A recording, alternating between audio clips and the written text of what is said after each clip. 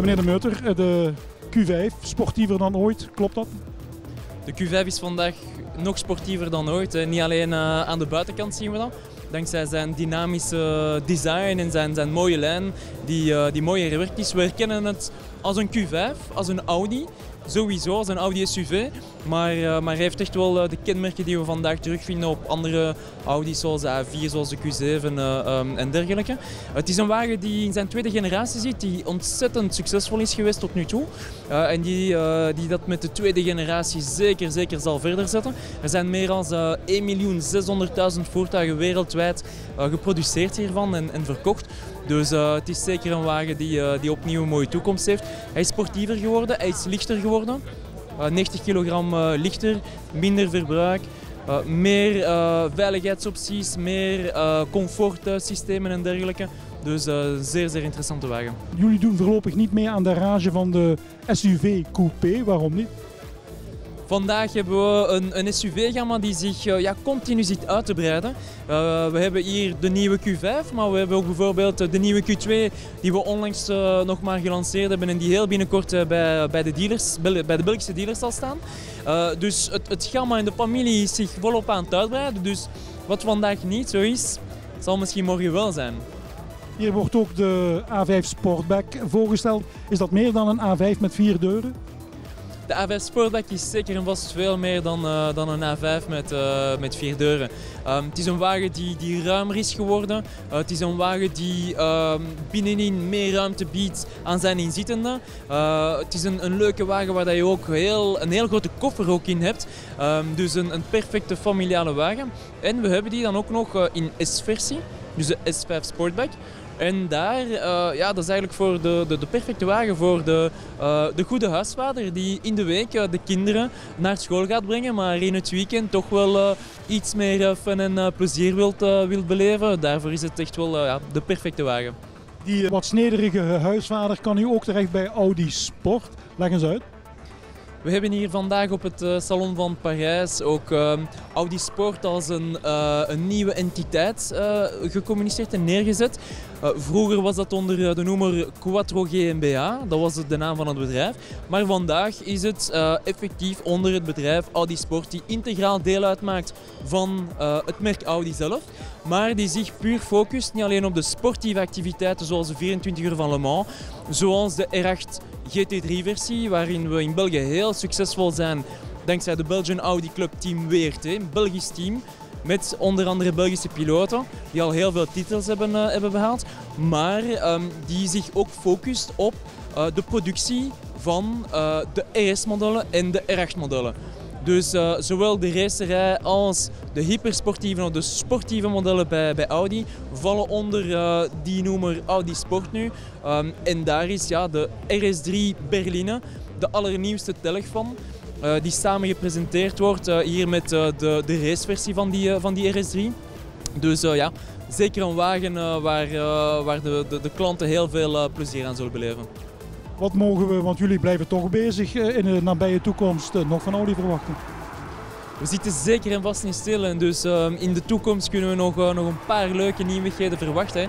We hebben bijvoorbeeld de SUV die volledig elektrisch zal zijn en die gebouwd zal worden in Audi Brussels. Dus vanaf 2018, waar we ontzettend naar uitkijken. Maar daarbuiten zijn er zeker en vast nog een paar leuke nieuwigheden, een paar leuke verrassingen waar we de komende weken, maanden en jaren mee op de proppen zullen komen.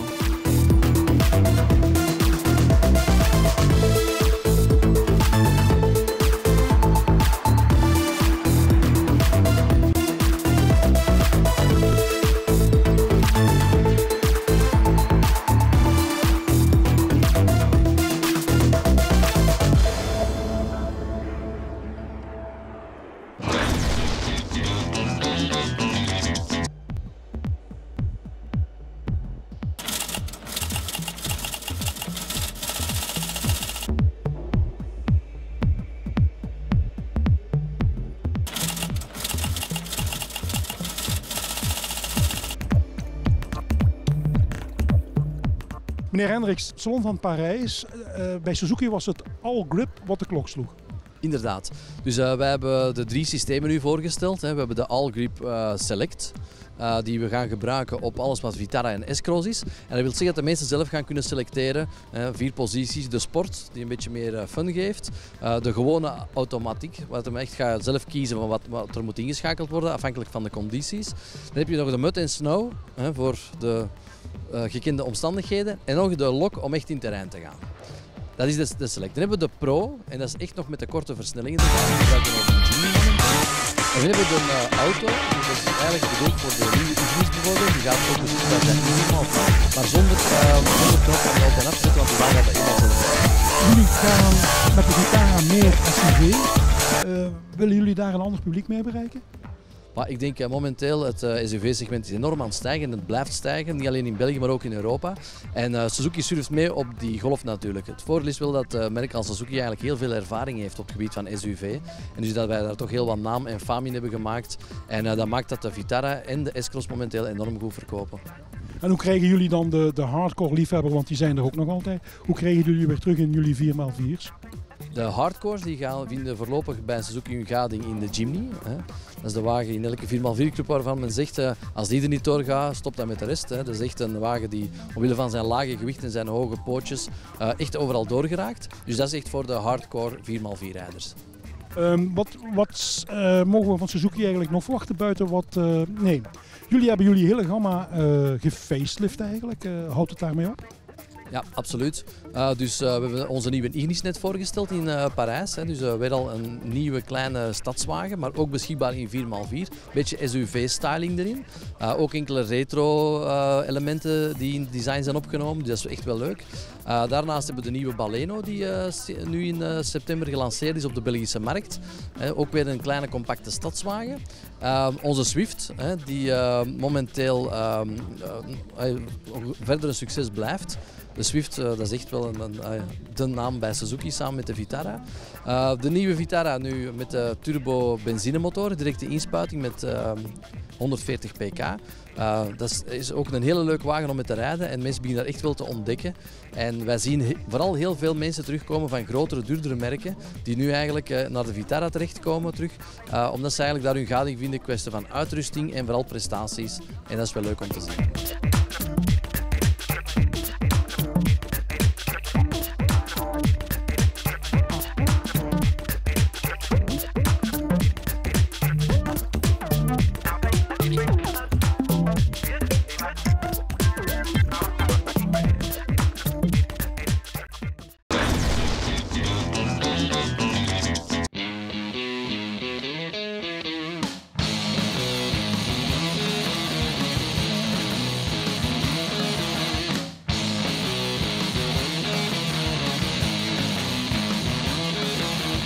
We hebben zo net een stevig ritje gedaan met de nieuwe Harley-Davidson Roadster.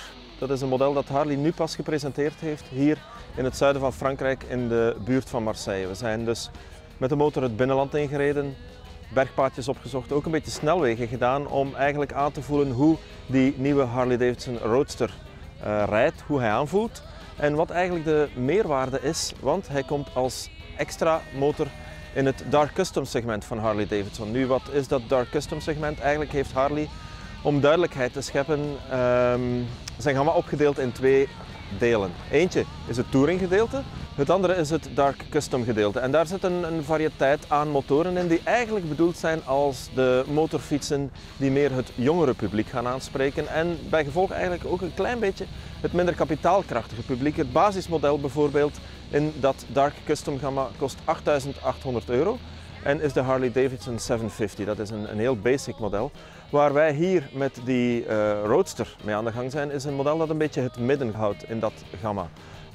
Het is een motor die bijvoorbeeld €12.700 kost. Dat is naar Harley-normen vrij bescheiden, maar je krijgt er toch een heel echte, authentieke motor voor met een heel eigen lijn ook. Het is een motorfiets die in de vroeger zeer bekende Sportsterlijn zit van Harley-Davidson. Dus een 1200cc blok, luchtgekoeld V-twin, dat is klassiek voor het Amerikaanse merk, maar daar komt nog een heleboel daarbij. De lijn van de motor bijvoorbeeld, als je kijkt zie je dat het stuur een beetje teruggeplooid is, net over de tank loopt en dat geeft een beetje die vintage look, die retro look die nu heel populair is. En eigenlijk kun je zeggen van ja, Harley speelt in op die vintage rage, op de populariteit van dat soort motoren. Maar het omgekeerde is eigenlijk een beetje waar. Harley heeft dit al altijd gedaan. Harley staat ervoor bekend dat ze naast hun motoren ook een heleboel andere dingen gaan aanbieden. Dat gaat van accessoires tot kledij. En er is eigenlijk een hele leefwereld rondgebouwd rond die motoren. En dat is wat andere merken nu meer en meer proberen te doen, maar wat Harley eigenlijk al lang doet. En dat doen ze ook met deze nieuwe Roadster. Het is een motor die een heel breed publiek zal aanspreken en hij rijdt ook heel makkelijk. We verwachten dat het model dat we vaker in de straten zullen zien misschien nog iets beter zal rijden dan deze. Want deze voldoet al aan de Euro 4 normen en dat wil eigenlijk zeggen dat er ook een heel stille uitlaat op zit. Nu, we moeten daar eerlijk in zijn, Harley-Davidson staat niet bekend om het aantal originele stille uitlaten die je hierop ziet. Als je een Harley in de straat ziet, is de kans heel groot, bijna 100% zelfs, dat er een andere uitlaat op komt. Dus we denken dat op die manier de motor nog beter zal rijden dan hij al doet. Maar in elk geval heb je hier een nagenoeg trillingsvrij blok. Je hebt een beetje het typische stampen van die twee zuigers. Je voelt het aan, het leeft wel, maar het zijn geen hinderlijke trillingen. Het is ooit anders geweest. Een Harley-Davidson van een paar decennia terug, die was in staat om de vullingen uit je tanden te doen trillen. Dat doet deze niet. Hij is heel makkelijk. Rijdt goed, heeft echt wel goede remmen en een goede ophanging. Dus dat maakt dat hij in die Sportster range die sportnaam waardig is. Klein puntje van kritiek, de voetsteunen die staan voor het rijden goed, maar als je wilt manoeuvreren, dus de motor van links naar rechts bewegen, stapvoets parkeren en zo, zijn die een beetje hinderlijk. Misschien komt daar ooit nog verandering, want dat is natuurlijk een punt waarop kan gewerkt worden. Maar in het algemeen doet Harley hier iets heel sterk met deze Roadster. Het is een aantrekkelijke motor, het is een vrij betaalbare motor en het is zeker een waardevolle aanvulling in het Dark Custom gamma. Het Dark Custom gamma waar we ook de gelanceerde Lowrider SNTE komen, die zit dan weer in een hoger budget. Toch nog dat gamma net onder de €20.000. Er is dan ook een Dyna met een 1800cc blok in. Beer van een motor, rijdt goed, verschilt uiterlijk niet zoveel van deze Roadster, maar zit een trapje hoger. Dus het is een beetje kiezen tussen die twee nieuwe motoren. Die 1800 is sterker, vlotter onderin nog. Het is ook heel typisch dat Harley voor deze beide motoren niet gaat communiceren over het vermogen of over het koppel. Als je wilt weten hoeveel erin zit, dan ga je gewoon als antwoord krijgen heel veel. En dat is waar, beide motoren hebben heel veel koppel, rijden als vanzelf, soepel, weinig zorgen over de gekozen versnelling. Dus het lijkt erop dat ze toch wel een groot publiek gaan aanspreken. En de kunst bij Harley zal zijn om buiten hun traditionele fanpubliek te gaan. Wie nu al Harley rijdt, ja, die maakt deel uit van die grote familie en die is al fan van Harley. Dus die moeten ze niet overtuigen. Wie nu moet overtuigd worden is een nieuw publiek. Jonge mensen die bij Harley komen, die gaan opstappen op die motor, die er een beetje budget voor over hebben. En daarvoor zijn deze twee heel goed, met die Roadster natuurlijk op kop als, ja, misschien wel als je eerste Harley. Als je dan iets meer wil uitgeven dan die 8800 voor de 750, komt deze zeker in beeld. Een Harley die er echt wel mag zijn.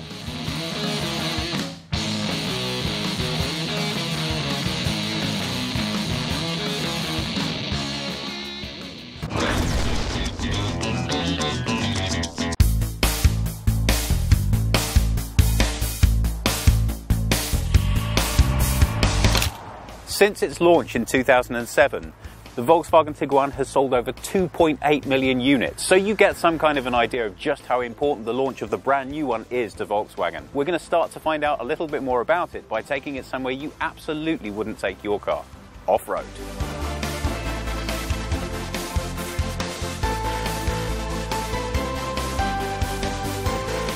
Volkswagen offers an off-road package for the Tiguan that includes not just visual but also practical features. Of course, while the Tiguan's not primarily intended for off-road use, it performs very respectably, thanks to its 20cm ground clearance and 25-degree front approach angle. These are very convincing features right from the start, especially when combined with the optional all-wheel drive 4Motion. As the first VW SUV based on the modular transverse matrix, Volkswagen says that the Tiguan will set new standards in design, comfort and functionality.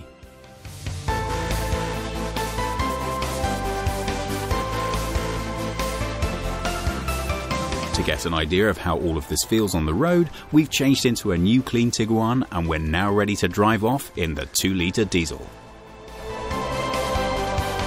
The design language of the new Tiguan is really sharp and precise. The additional width at the front really emphasizes the front of the car, especially when combined with these nice ridges in the bonnet.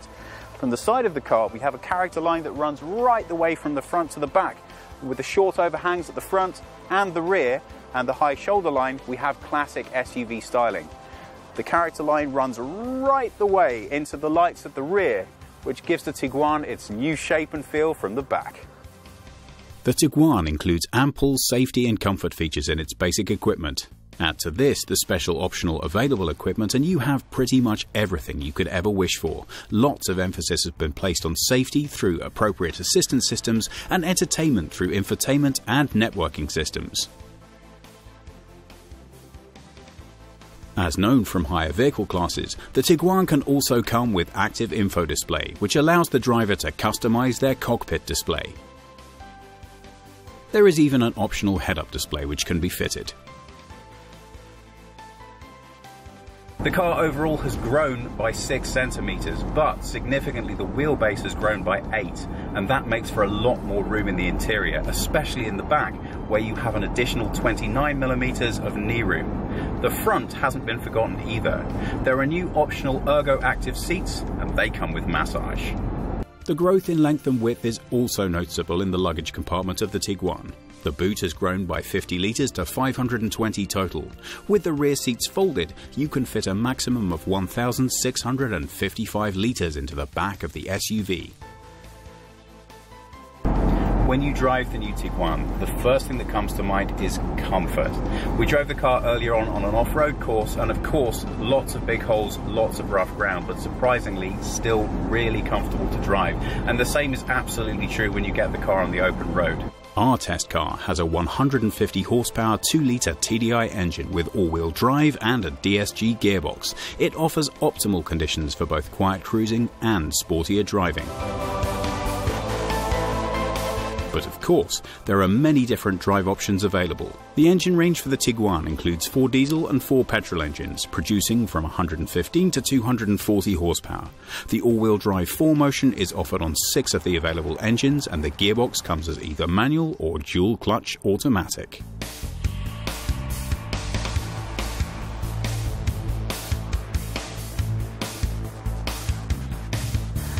The popularity of the Tiguan is more than enough reason to explain why Volkswagen will put so much effort into its redesign. Now we've had the chance to drive it for ourselves, we really can see why this car is so popular.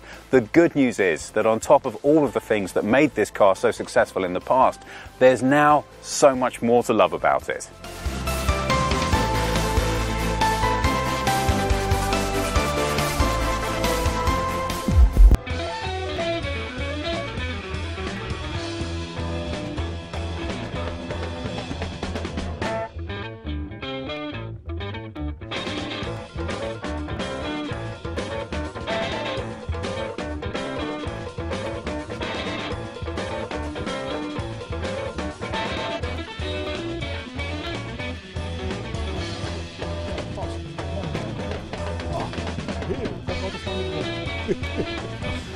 Tiguan's not primarily intended for off-road use, it performs very respectably, thanks to its 20cm ground clearance and 25-degree front approach angle.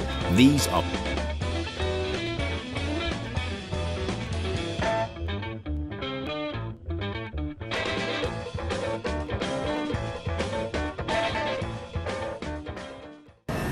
Japan quality, Yokohama.